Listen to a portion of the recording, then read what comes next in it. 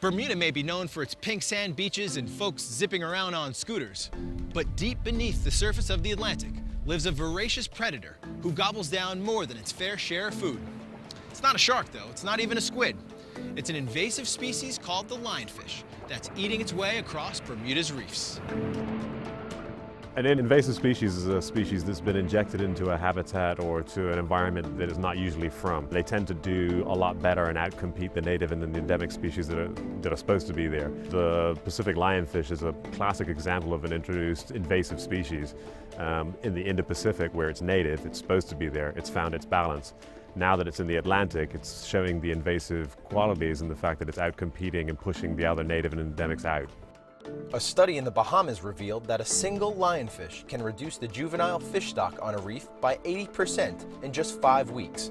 Considering Bermuda's reefs generate more than $700 million annually, according to a recent environmental department study, protection of the island's marine ecosystem is vital.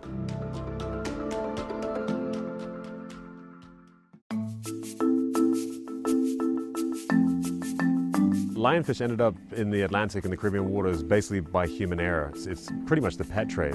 If you think about 700,000 lionfish are imported every year to the US, all it takes is little Billy's too big for his fish tank. We'll put him overboard. It's only one fish, no big deal. That happens once or twice and bang, you got a breeding population.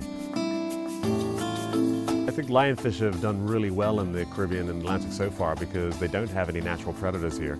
Somewhere like the Bahamas, where it's warm the entire time, it's prime breeding habitat for these lionfish. So not only are they getting bigger, they're also producing a lot more eggs. Some of the work that's come out of Bahamas is they reckon some of these fish down there are producing 30,000 eggs every 4 days. That is staggering when you think that they're consuming everything off the reef and just populating at that sort of speed. The population of lionfish has done this, and the population of other things is starting to do this.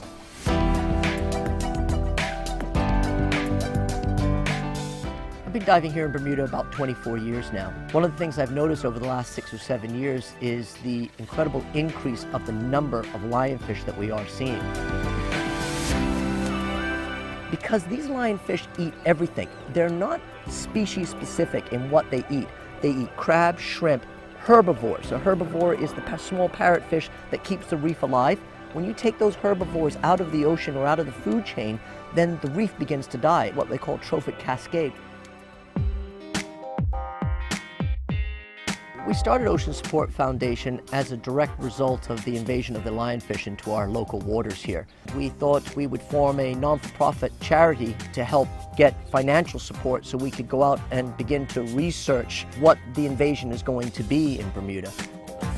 Teams from the Ocean Support Foundation and the Bermuda Institute of Ocean Sciences dive for lionfish to capture and kill what they can. And while they've concluded they'll never get rid of the fish in these waters, they have decided the best way to win. Eat 'em to beat 'em.